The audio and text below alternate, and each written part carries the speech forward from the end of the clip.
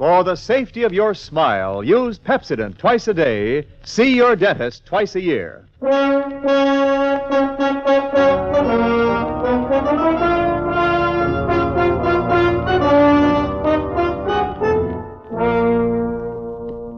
Lever Brothers Company presents the Pepsodent program, The Adventures of Philip Marlowe, starring Van Heflin.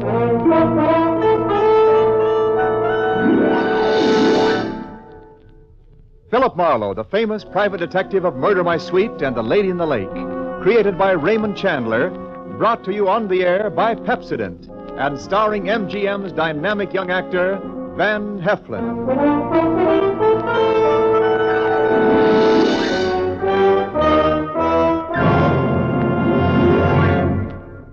Now, families all over America have named their favorite toothpaste, New Pepsodent with Irium. New, fresh-tasting Pepsodent with the new, cool, minty flavor. It's preferred 3-to-1 over any other toothpaste. It's true. With families all over America, New Pepsodent is a favorite 3-to-1. Families from coast to coast recently compared New Pepsodent with the toothpaste they were using at home. They preferred New Pepsodent by an overwhelming average of 3-to-1 over any other brand they tried. These families, 3-to-1, said New Pepsodent tastes better, makes breath cleaner, makes teeth brighter. Yes, families 3-to-1 say New Pepsodent tastes better, makes breath cleaner, makes teeth brighter. Get New Pepsodent toothpaste for your family right away. Now, Van Heflin in The Adventures of Philip Marlowe.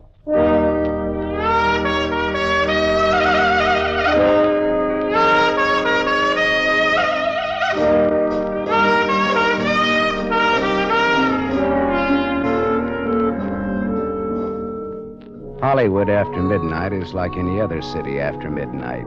Night moves in and the city becomes hushed and stealthy. The nightclubs close up one by one, but now and then the police whistle and the prowl car siren serenade the sleeper. If you've got any cop in you at all, you get on edge and you have to get dressed and go out and walk it off to relax. Well, I was relaxing past the Swank Carlton Hotel on the Sunset Strip about 1 a.m. when all of a sudden, recess was over. Hey, Marlowe. That you, Marlowe? It was George Millar, the quiet-spoken night clerk of the Carlton, hailing me from the doorway, probably to Mucha Melacrino. No, I was wrong. Hey, look, Marlowe. You very busy right now? Why, Millar? If I may be as cagey as all that. We've got some trouble on the 8th floor. Where's Curly, your fearless house dick? Tonight he has to have a hangover. What's the beef on floor 8? King Leopardi. Do you know him? King Leopardi? Oh, that's the sweetest trumpet this side of Gabriel. Is he tenting here tonight? He's in the corridor on the 8th floor, dressed in yellow pajamas and his trumpet. There's a girl with him, and they're putting on a jam session. Well, suppose the king rejects my diplomatic notes. Well, get rough, but only if you have to. Okay, thanks. But a guy with such an ear for music ought to listen to reason. All right, I'll be down 5 minutes, Millar.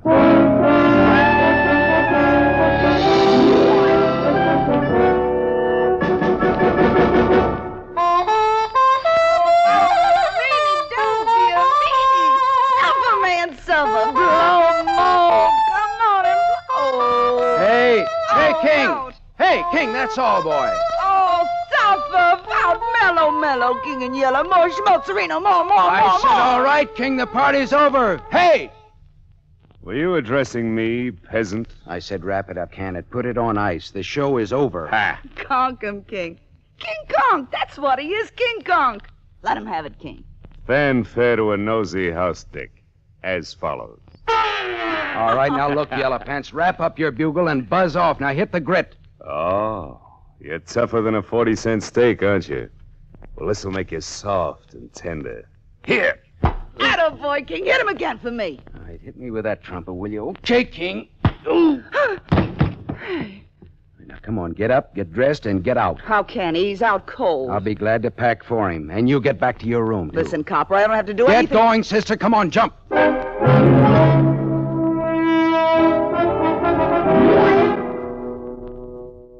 The door to room 815 was ajar. I went in and began tossing a lot of that yellow silk that the king liked so well into his suitcases. Something at the small desk stopped me. Tucked under the corner of the desk blotter was a note. It was assembled from words and letters cut out of newspapers and pasted on a telegraph blank. It said, 10 grand by Thursday night, Leopardi, or else. Her brother. I slipped the note in my pocket and went out in the corridor just as the king staggered past me into his room. I could get an infection from the dirty look he gave me as he slammed the door after him. The door 2 suites away opened a crack and then shut again very quickly. I went over and knocked. Beat it, copper! I want to talk to you. I don't want to hear from you. Okay, here I come, sister. Ready or not? I'll blow you down, so help me, I'll let you have it. Lay that pistol down, babe. Come on, Get out come before on. you pick up weight you didn't count on. And what would the little girl be doing with a .25 automatic, I wonder? A girl needs protection with insects like you around. Look, what's your name? Little Bo Peep. Okay, but what does little boy Blue with a horn mean to you? I admire his work. Do you know King Leopardi? No. Well, what are you doing in a place like this? I can tell you can't afford it. What's your angle? I won a soap contest. All right, baby. You want it that way? What are you going to do? I'm going to make a phone call. Won't cost you a nickel. Hello, desk. Millar? Miss Marlowe. I'm calling for the lady in room 811. She's checking out.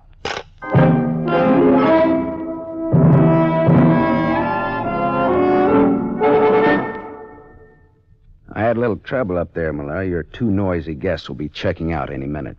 Okay? Oh, well, I hate for things to happen on my shift. Well, the king bopped me with his bugle, and the girl had a gun. Gee, nice people. Yeah, how come you put a floozy like that girl so close to the king?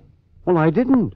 Another Quillen, thing. the day man did. Look, there was a receipt for rent to Miss Marilyn Delorme on the telephone table in her room. Well, that wasn't the name she gave Quillen. Apartment 211, Ridgeland Apartments, Cord Street, L.A. She lives right in town in a cheap neighborhood, but she checks in here at a price she can't afford and gives a phony name. Now, why? Why?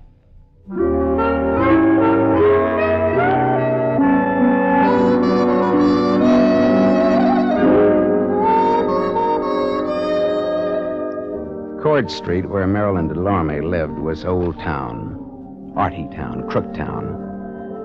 It was afternoon when I got off the cogwheel car that climbs the steep hill to where the Ridgeland Apartments sat on the top of Bunker Hill. I went up dim, dusty stairs to apartment 211, and I tapped on the door. There was no answer, so I tried the door. It was unlocked. The room inside was dim with stagnant gloom. Marilyn Delorme was in. I didn't talk to her, though. I didn't think she'd want to make much conversation with those blue bruises about her throat where she'd been strangled. I got out of there fast, wiping off doorknobs like Uriah Heep polishing apples for his boss.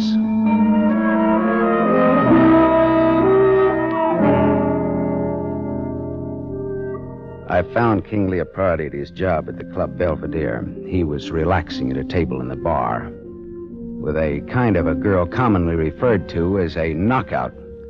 She looked tall, and her hair was the color of a brush fire seen through clouds of dust. I pulled in my chin and then walked over to the table.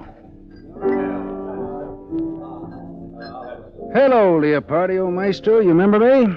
I'm sorry, I can't say that. Why, you dirty keyhole snooper. King, please don't start anything You again. left a certain little note in your hotel room last Get out, night. dime a dozen. That wasn't all. That dame with you I last said night. beat it. King, sit down. Beat it and take this with you. There's not much snap in that punch, King.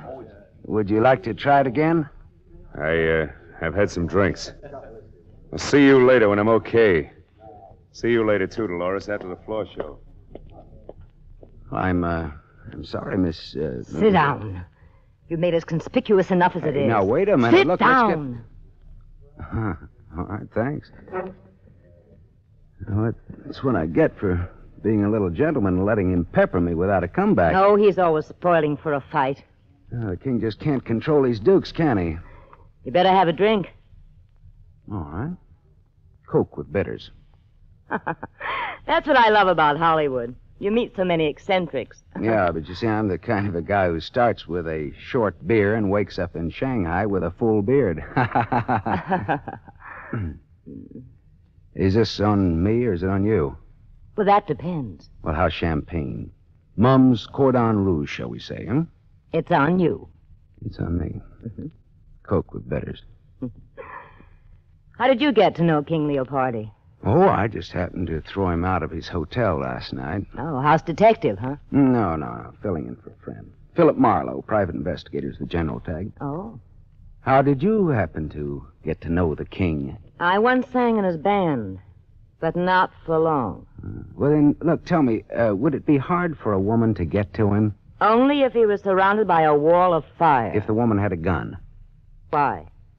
Well, I found this threat note on his desk last night. It asked for $10,000 or else, and is signed her brother. Well? Well? Yes.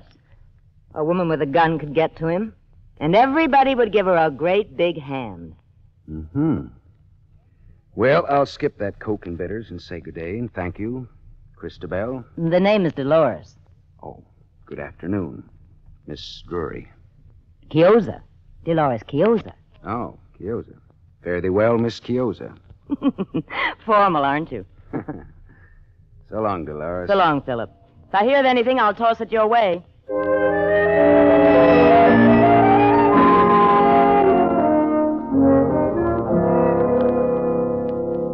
The evening papers carried a squib about Marilyn Delorme found strangled in her Cord Street apartment. That was all, dead end. Until about 1 o'clock in the morning when the telephone started having hysterics on my night table. Yeah, Philip, this is Dolores. Dolores. Dolores? Oh, yeah, sure. Will you come over to my place right away? 2412 Renfrew Street, below Fountain. Hey, wait a minute. It's a sort of bungalow court. Mine is the last one in line. Well, sure, but wait a minute. What's the matter? Dolores, look, what's the matter? King Leopardi is here, too. King Leopardi. He passed out in my den. It's absurd, isn't it? Yeah, that's absurd. And it'll cost you $20. All right, but hurry. Please hurry. All right, I'll be right over. Phone calls in the dead of night. I should have been a midwife.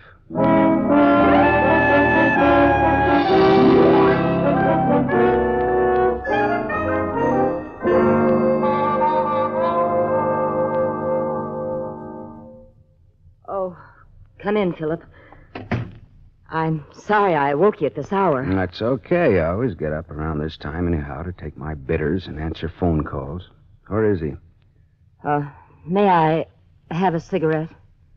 Sure. Thanks. Right?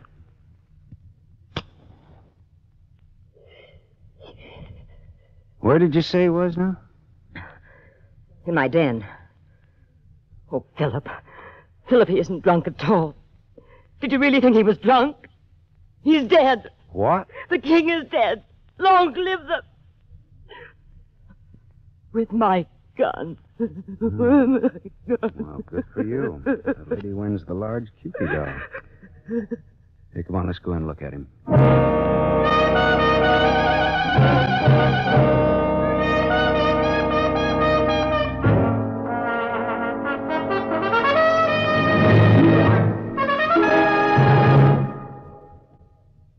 You are listening to The Adventures of Philip Marlowe, starring Van Heflin.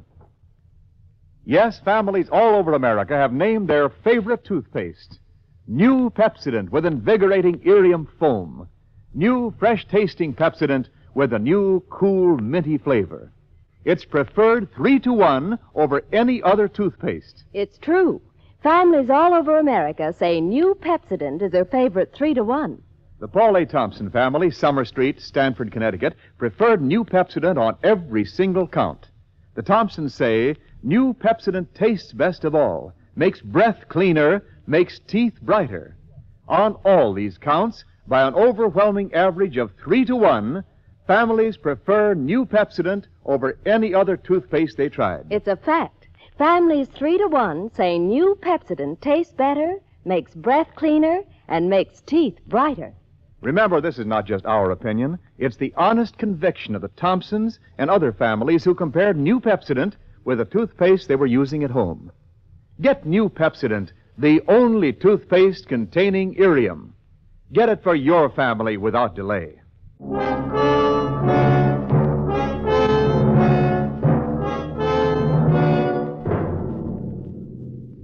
We continue with The Adventures of Philip Marlowe, starring Van Heflin, who appears by arrangement with Metro-Goldwyn-Mayer, producers of The Hucksters, starring Clark Gable.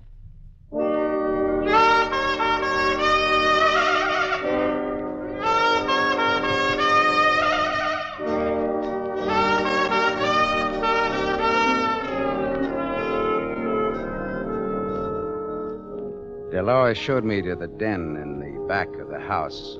Trumpet man King Leopardi was lying on the studio couch, large, smooth, and artificial looking even in death. A small Mauser automatic hung loosely in his right hand. There was a bullet hole in his golden yellow sport coat, right over his heart. Dolores, is this your gun? Yes. Someone gave it to me once. I don't even know how to use it. Oh, no. Oh, Come I on now. don't expect you or anyone to believe me. Don't expect anything. Just tell it. Well, I was out late. I sing at KFQC on a late 15-minute program. Agatha and I got home about 11:30. Who's Agatha, the cat? My maid. I came into the den for some liquor and fizz water and found him. Like that. I sent Agatha home so she wouldn't find him. Finally, I thought of calling you. Well, he got in here. How? I don't know. Were you ever in love with him? The king never loved anyone. I ask if you loved him. I hated everything about him. It's even better to tell the cops that is but copacetic. But I can't help it. It's the truth. Dolores, look. Go on out in the other room and buy yourself a drink. I want to be alone here with tall, dead, and handsome. Go on now, huh?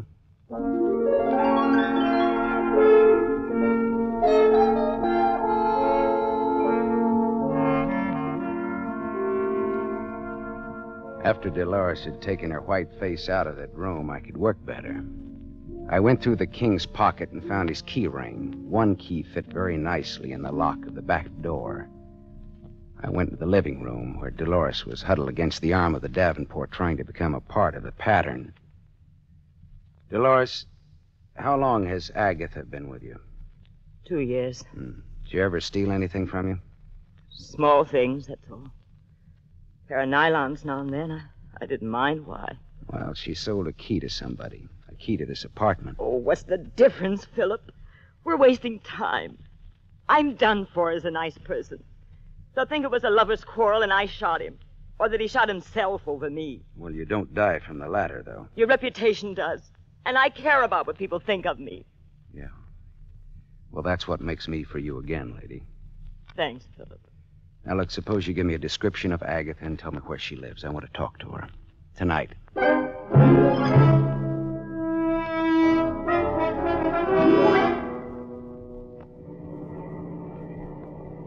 I drove down Brighton Avenue looking for the house Dolores had described to me. All at once, I slammed on my brakes. In the driveway of a vacant house stood a small coupe. Dolores had described Agatha's car, and that was it. And Agatha did not live in an empty house. I got out and walked up the gravel driveway and looked into the car.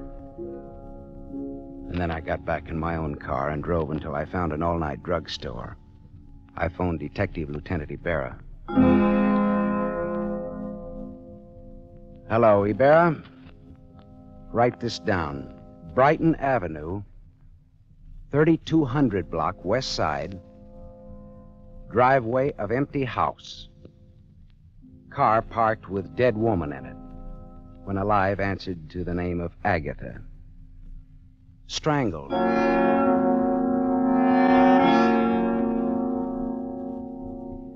I went back to the Carlton Hotel where it all started the night before. Quillen, the head day clerk, was on night duty. That surprised me a little bit. It was 2 a.m. and very empty, very quiet in the lobby. That was fine. Well, if it isn't Marlowe, the old clues man. A good morning, and tripe like that. Hello, Quillen. Look, how come you're on duty? Millar went on vacation this a.m. His brother has a cabin at Crestline on the Arrowhead Road. Oh, I didn't even know he had a brother. Now you know. Quillen, look, how come an old hotel man like you registers floozies like that Marilyn Delorme on the same floor with people like King Leopardi? What? You heard me, mine host. I didn't register the girl or Leopardi. Millar did. What? You heard me. Well, why was the room between their rooms empty last night in times like these? Well, Millar had it marked on change. Plumbing out of whack or something. Why? Oh. Well, here's why. A lad with a pass key could have gone into that room and then unlocked the two connecting doors. And then you could have run a bus service between the girl's room and Leopardi's. What are you driving at? That girl in 811 had a gun and Leopardi had a threat letter last night. Now, here's what I want you to do. Call the hotel where Leopardi's staying now and ask if he's there. Why? Because. Good enough? Best reason in the world. Wife always uses it. Wait here.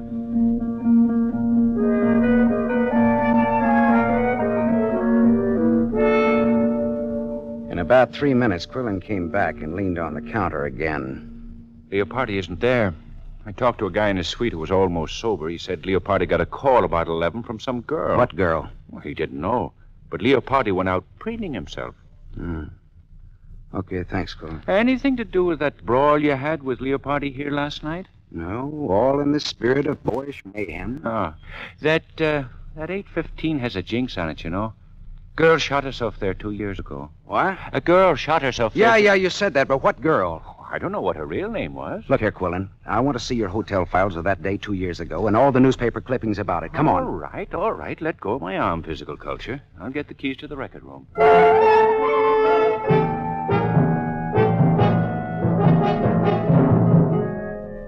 I read the hotel files of that day 2 years ago, and I read the newspaper clippings of that suicide in 815. Then I asked Quillen just where George Millar's brother had his cabin in the mountains.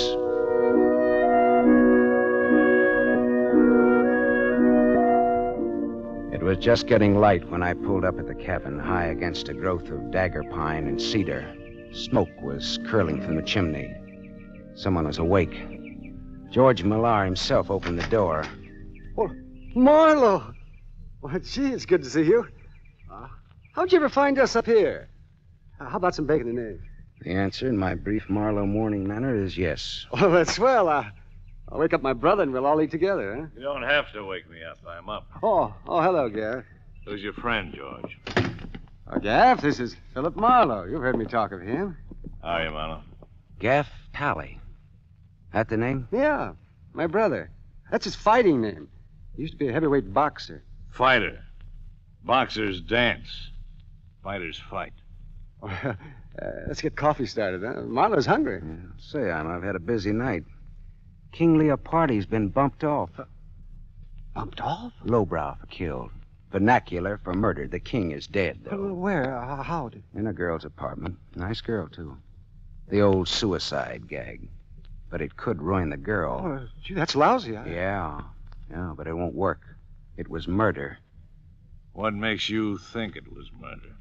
Well, Gaff, the way I cased the job, the kill was supposed to have been pulled in his room 815 at the Carlton Hotel night before last. Is that a fact now? Yeah. I spoiled it by giving the king the merry heave-ho before the girl in 811 could get to him. Didn't I, George? I guess you did, Marlowe. Yeah. Of course, it would have been poetic justice if King Leopardi had been killed in the same room where a girl committed suicide 2 years ago, registered as Mary Smith. Usual name, Eve Tally. Did you hear that, Gaff Tally? Eve Tally. I heard it, Marlowe. So we had a sister named Eve, shot herself in 815 at the Carlton. So what? So, George here told me that Quillen registered that professional gun girl in 815 night before last. Oh, no. George registered her. So? So, George kept the room between the girl and Leopardi vacant.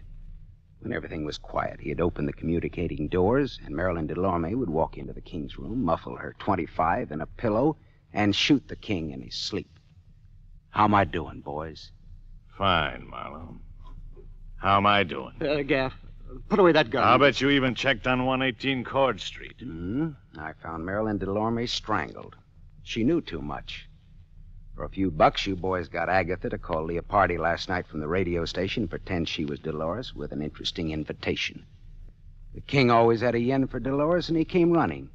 You shot the king before Dolores came home and left him in her den. Then Gaff got rid of Agatha. She knew too much, too. Leopardi was the worst kind of a rat, Marlowe. We loved our sister. She fell for him, and he threw her out. She killed herself. Now, what would you do, Marlowe? Take his gun, George. Don't get between us or behind him.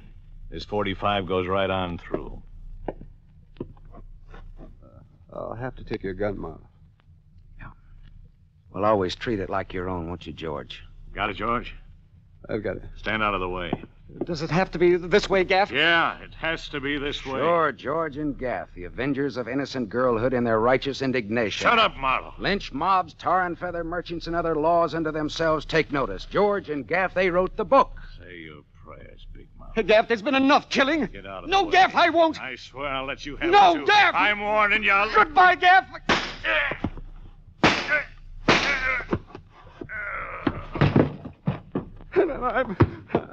I'm sorry, Gaff. I had to do it. George, he's dead. Listen, I had to do it, Gaff. I just had to. You understand, don't you, Marlowe? Yeah, I understand. He was a killer. He killed 3 people. He wasn't going to kill a 4th. I wanted to finish Leopardo out in the open and take what came, but Gaff tried to do it cute. I didn't know Leopardo was dead until you told me, Marlowe. I believe you, George. Yeah. Here's your gun back, Marlowe. It shoots fine.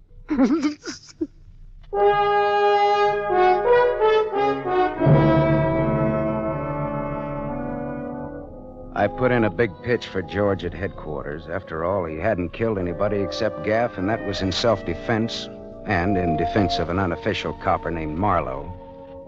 He won't get off scot-free, but he won't inhale cyanide either at the taxpayer's expense. After I talked to Ibarra at headquarters, I telephoned Dolores Quiosa. I didn't give her the sordid details, but just told her not to worry, that she was in the clear. Philip.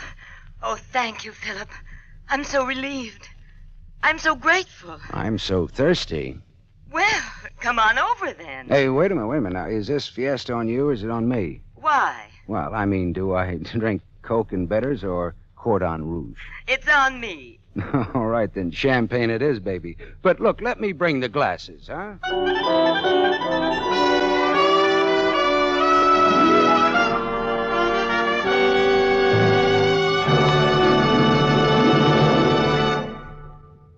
You have just heard Van Heflin, starring in the new mystery series, Raymond Chandler's The Adventures of Philip Marlowe, brought to you by the Lever Brothers Company, makers of Pepsodent. Van Heflin will return in just a moment.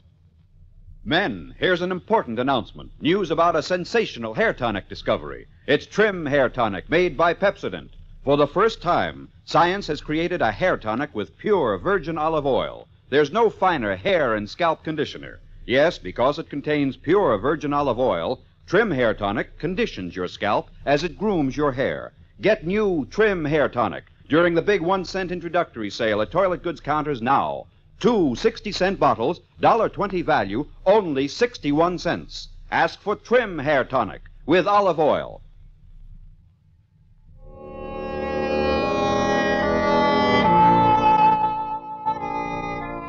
Now, concerning next week's show, here's our star, Van Heflin. Philip Marlowe crouched in the darkness of Beverly Glen and waited for those footsteps to come closer. And then all at once, the Sandman hit him without bothering to remove the sand from the sandbag. And when Marlowe woke up in the morning, his wallet and his gun were gone. And he was wanted for murder.